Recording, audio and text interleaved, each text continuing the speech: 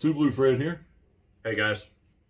Today we're going to show you how to take the front cowling, fairing, whatever you want to call it, off the 2020 Rotoglide Limited. It just happens to be in Zephyr Blue. Right, there you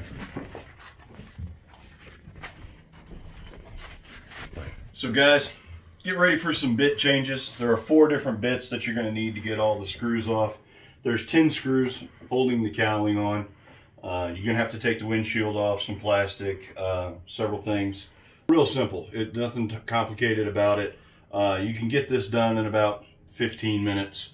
Make sure you have a nice cleaned off space to set your plastic parts so they don't get scratched or damaged. Alright guys, first step in removing the cowling is let's go ahead and get your speaker grill covers off.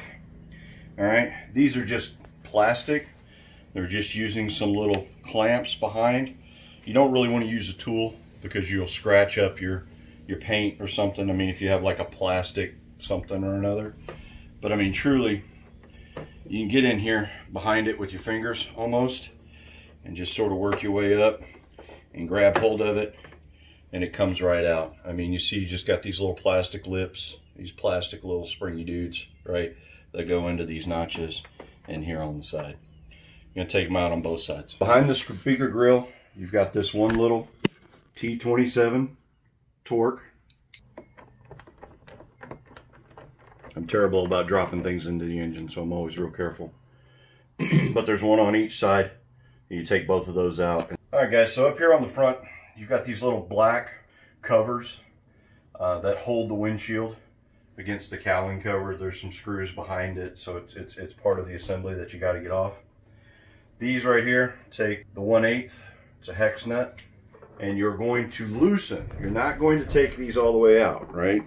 But you're going to loosen them a little bit because the windshield has some slats, and once you get it loosened, it will actually slide out without you having to remove the whole bolts, and it keeps you from dropping a bunch of screws and stuff on your paint. We've loosened up these screws, but you just grab hold of it.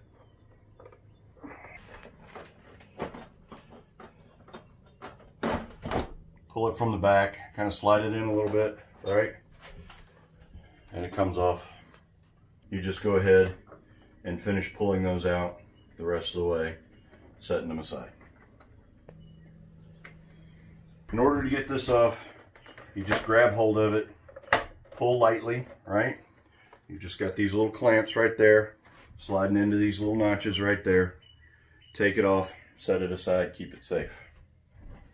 So you've got these air deflectors right here on each side of the cowling, and they've got 2 bolts, one top, one bottom. I'm going to use the T25 is what this one needs, and you're just going to pull the screws out, take them all out, set the screws and the deflectors aside. So you've got these 2 screws, one on each side, right behind the turn signal. You're going to loosen those up, take them out, one on each side, and that'll free the last part of the fairing. Those are the last screws.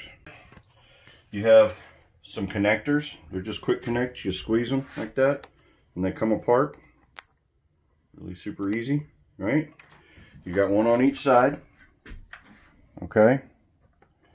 You disconnect those and that'll free the fairing to move them apart. All right, so after you've disconnected the turn signals right here, you got all 10 bolts out.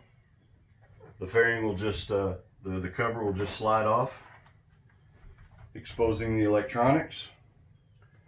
Give you your workspace. Set this thing aside in a safe place so you don't hurt it. If you like our video, please check us out. Hit the subscribe button, ring the bell, give us a thumbs up. We look forward to seeing you on the next ride. Freaking ride every day.